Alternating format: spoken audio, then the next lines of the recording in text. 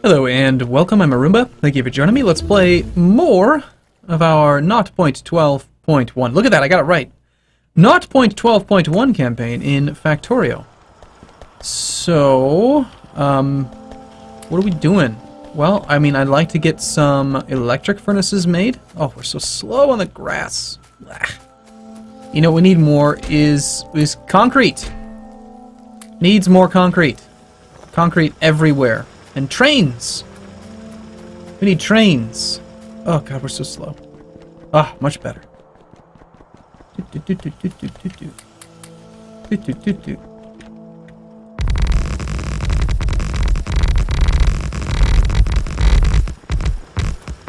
Much better. For no reason at all, other than because I like them. Okay, how's power? Power's totally fine. Got oil. Let's do some fluid handling. We're going to build a few oil things, and a couple oil refineries, and a couple chemical plants. We might want to go pick up a few pipe.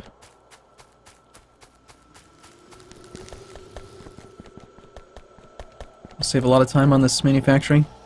I don't think chemical plants are really something that we want to throw into the assembly line or anything right now.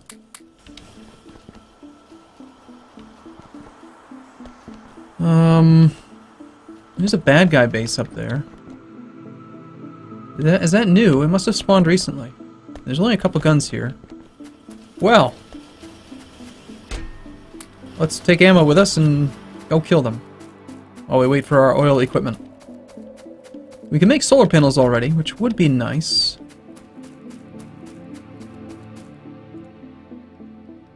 It's probably about as close as I want to get before we load up some ammo. Oh, it's not too bad.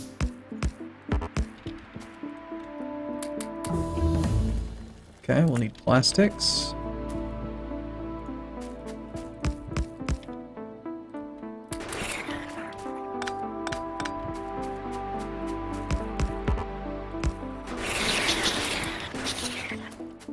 I like these turrets so much. They are so strong. My god! Holy crap, do they kill things fast. I mean, that's impressive. We'll leave those two up there. We'll leave these two here as well. Look at all these, that massive iron depot. My gosh. So apparently, you are able to use, what is it? You can use 8 on the side on this thing now. Oh yeah, we have a car. Somebody commented a while back saying that I'd never drive it again. It's true. I have a tendency to do that. Build cars and things and I forget about them.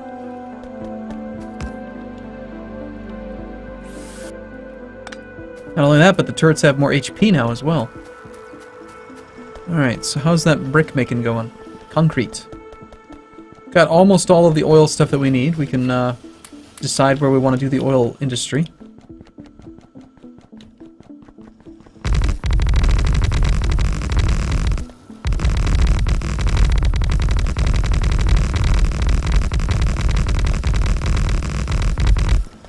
You actually can place down concrete with robots, so we will be doing that soon.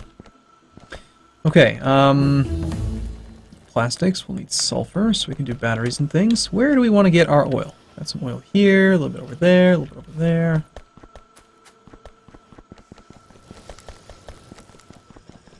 Well, I can always move you over by 1. There's you as well. We could tap this here. It's not horrible. The percentages could be better, but...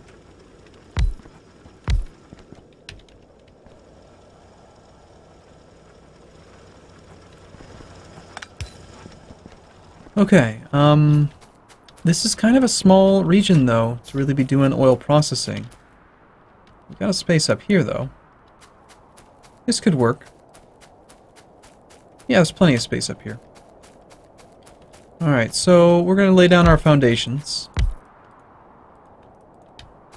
And the nice thing about not using Bob's mod is that I won't get distracted by trying to use other methods. I'll just do lots of regular oil. Oh shoot, I'm gonna need a bunch of storage tanks. Well, let's go queue those up. We're out of stone. Need some steel. Wow, steel's actually looking kinda low.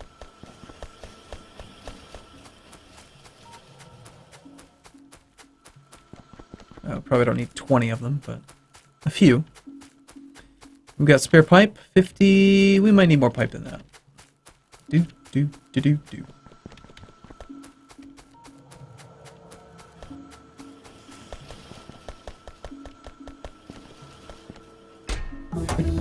Pick up all those, and we'll pick up a few stacks of these. That was sulfur. Oh yeah, inserter stack size bonus. I love that one.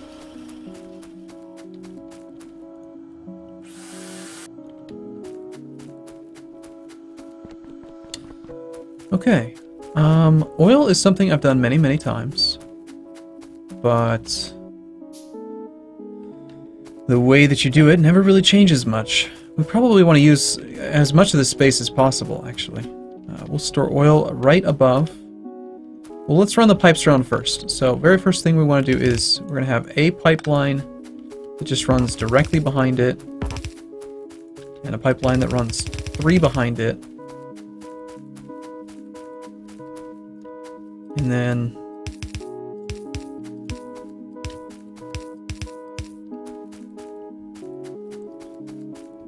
now normally this is what I do, because then that way you can kind of reverse it and you can have them on both sides. It's awfully dark out here. Search stack size bonus again. Let's see if we can actually do some bigger poles, so that we can maybe keep this area kind of clean. So, okay. I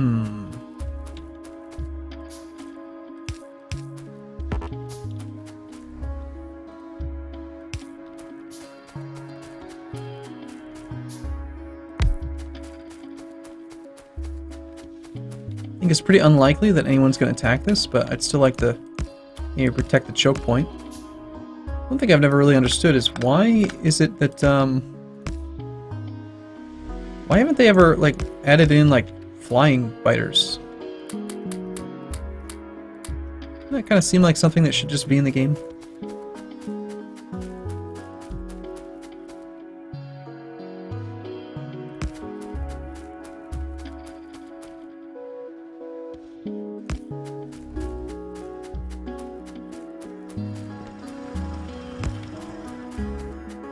Okay, so we got our power, got our lights.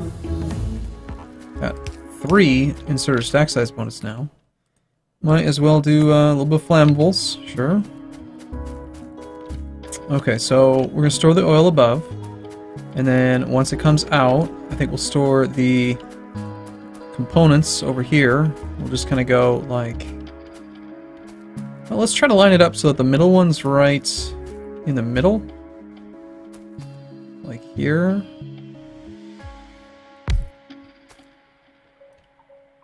Actually,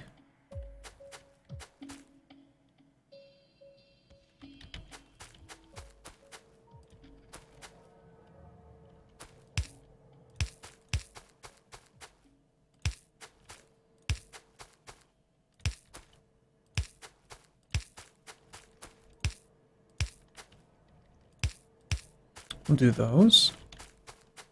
So we can run all of that this way, and then let's see. I guess laboratory efficiency, sure, why not? From there, I kind of want them to still be easily accessible, but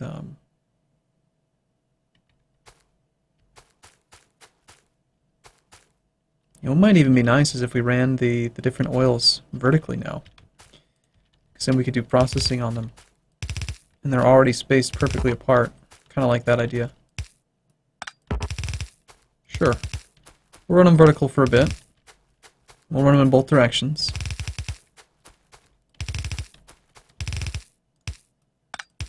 Don't want to mix the lines. So that means that this is just going to basically stop right here then.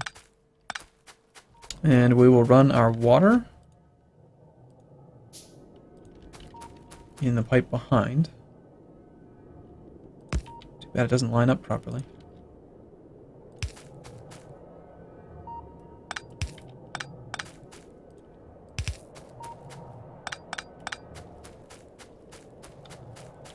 Water's not necessary just yet, but we'll use it eventually. And we can store our oil kind of just off to the side.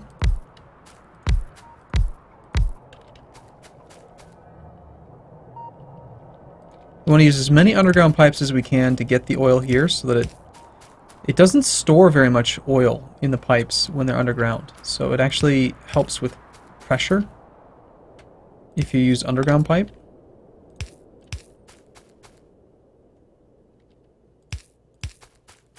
Not only that, but it kind of looks nicer, and it certainly does save a lot of space.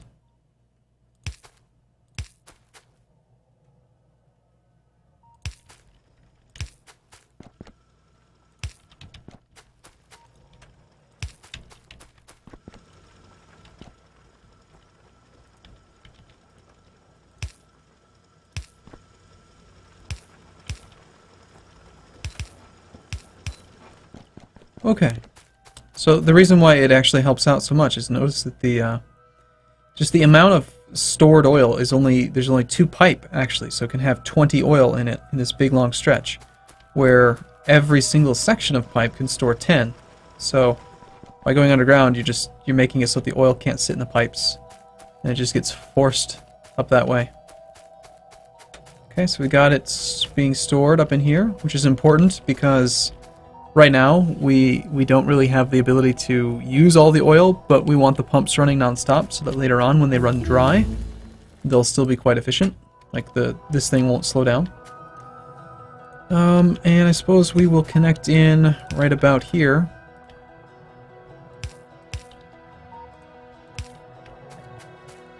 And get these guys running. Now that you guys are working, this will allow us to run all kinds of like processing over here, but we will need storage tanks. So we'll kind of put you off that way.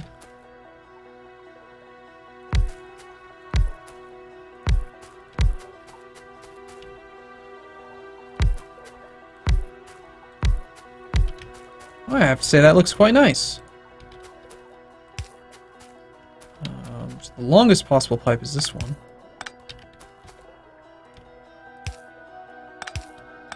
For the sake of looking nice, we'll just go underground on all of them and leave that little path there. And now we can store quite a bit of this stuff.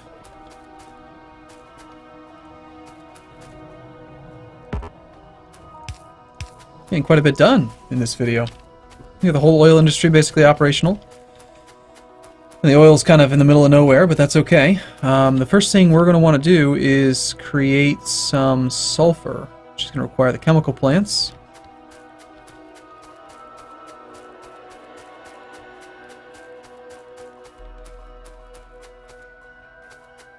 I think what we might do is just run a line of this stuff up here and make the sulfur,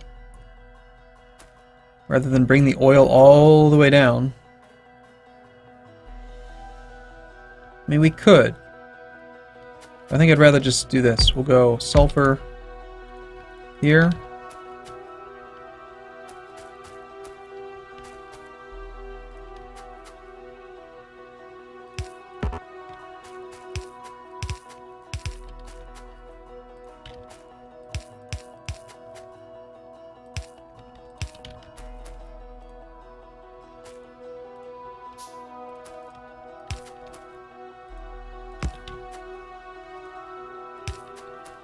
Get our water over there.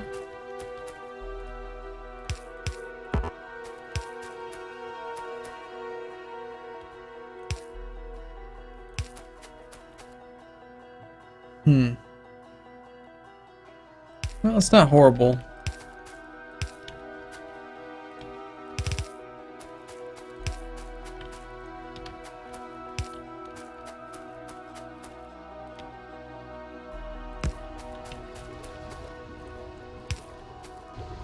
Okay, so we got our sulfur manufacturing.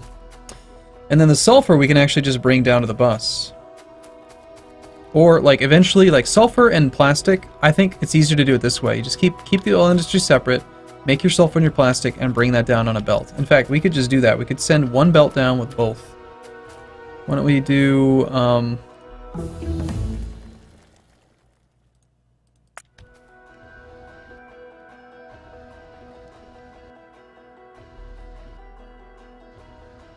we actually go this close? Make some plastic.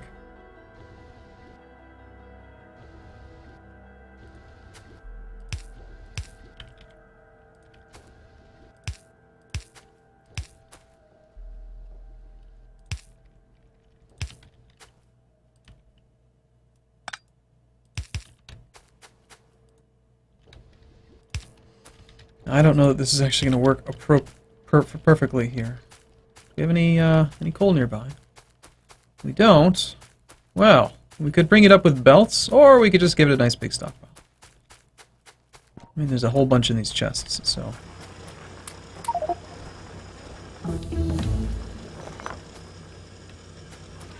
Okay, sure, explosives, lasers, all that. We're gonna run out of things to research with just red and green. They're doing it so damn fast.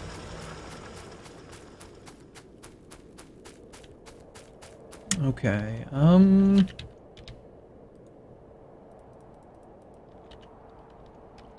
like for you guys to just kind of both output, like so.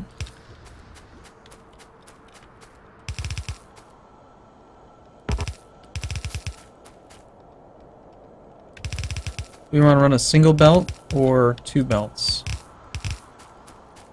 Probably two belts would be better. And if that's the case, we could do a little belt balance thing here.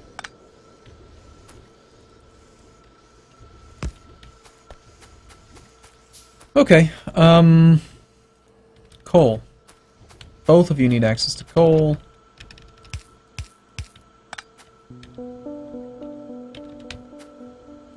I mean, that could work.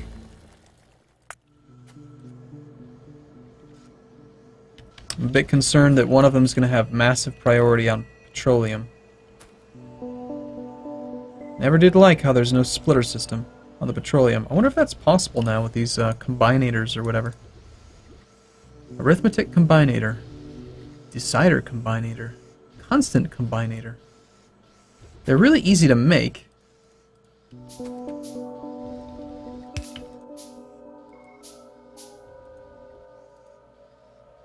Nice. Constant combinator, so just like output 0. One time. Output 600 zeros. Nice. I have no idea what to do with these. Yep, okay. Well, let's clear all these out and see which ones are getting made. See what kind of a problem we're going to have on production.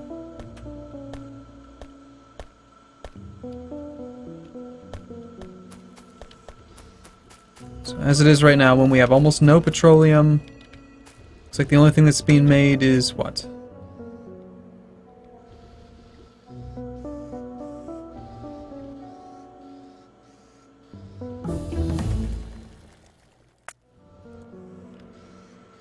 Mostly plastic.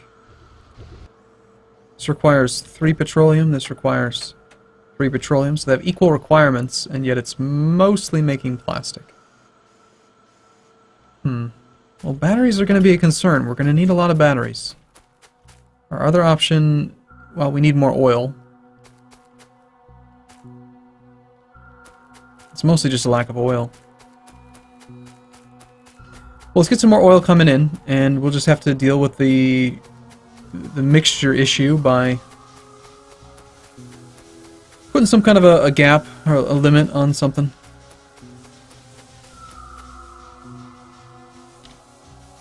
Wow, that water looks really nice.